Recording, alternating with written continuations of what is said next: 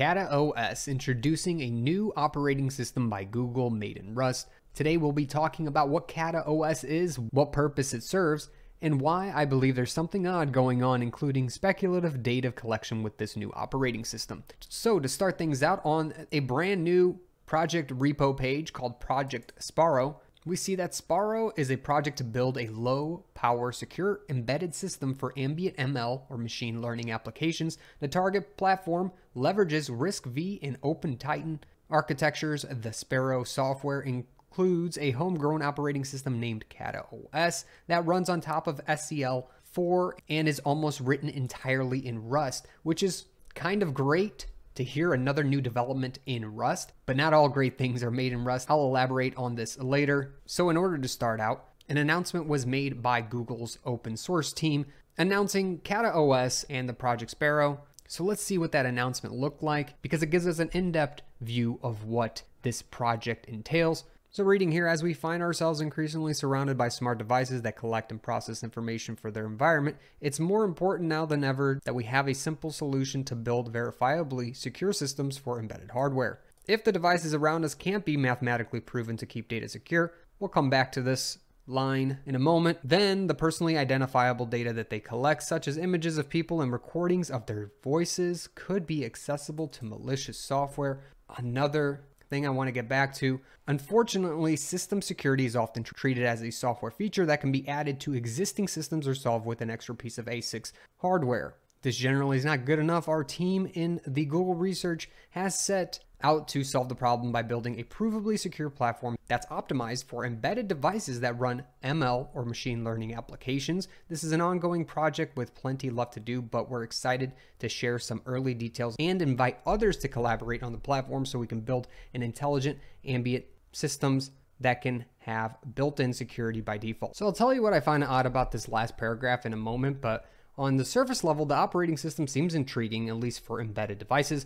To explain things a little better, let me go to the drawing board and talk about all the layers here. But before we do, smash that like button for me if you're enjoying the video so far. Really, to kind of explain here what KataOS is, I'm going to draw something out here. Just a few layers that kind of exist so that we understand how everything is interacting.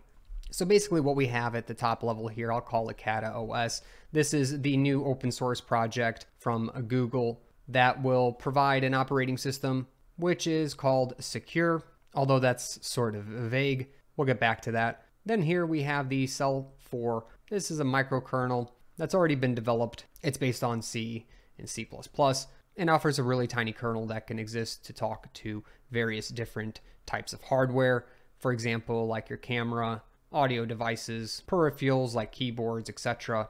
That type of stuff, including RAM, CPU, etc. So basically KataOS is going to be built on top of this SCL4 microkernel and will act as the operating system for these embedded devices, which you can just think of IoT devices that run specific machine learning algorithms. So what's very interesting to me is the software that will be ran at this level will be this ML software. So what is this ML software going to do?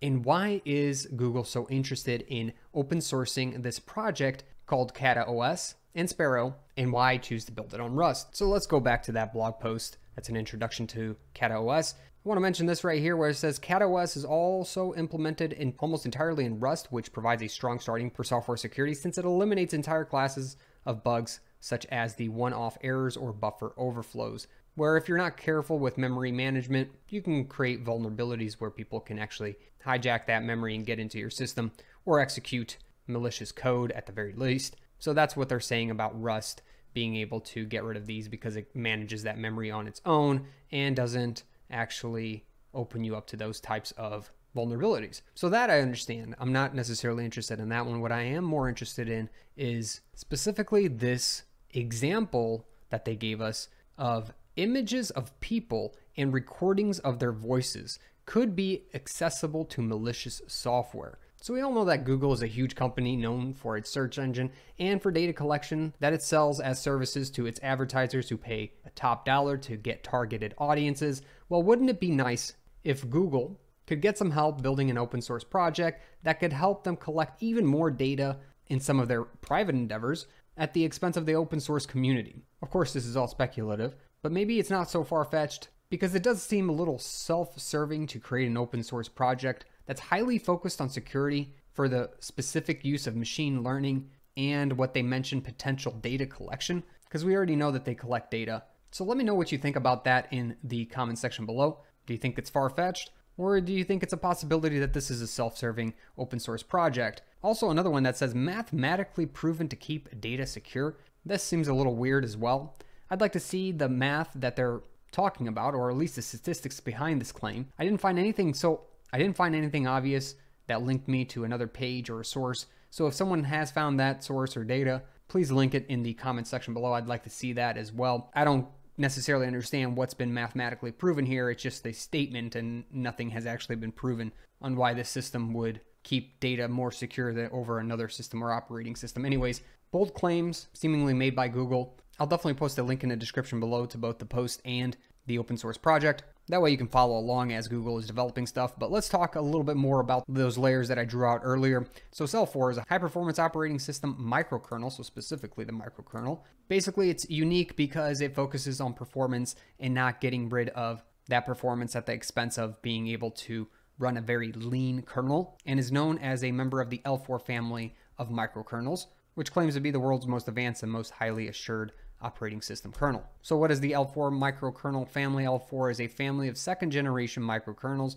used to implement a variety of types of operating systems, though most for Unix-like portable operating systems, interfaces, POSIX interfaces, or compliant types. It is written on C and C++, so the entirety of KataOS can't be completely Rust because it does have this microkernel built in that it's leveraging specifically for the RISC-V and OpenTitan architectures. Anyways, let me know what you think about the Project Sparrow and the Kata operating system being developed by Google in the comment section below. Catch me in a great community on Discord, and I'll catch you in another video. Thanks for watching.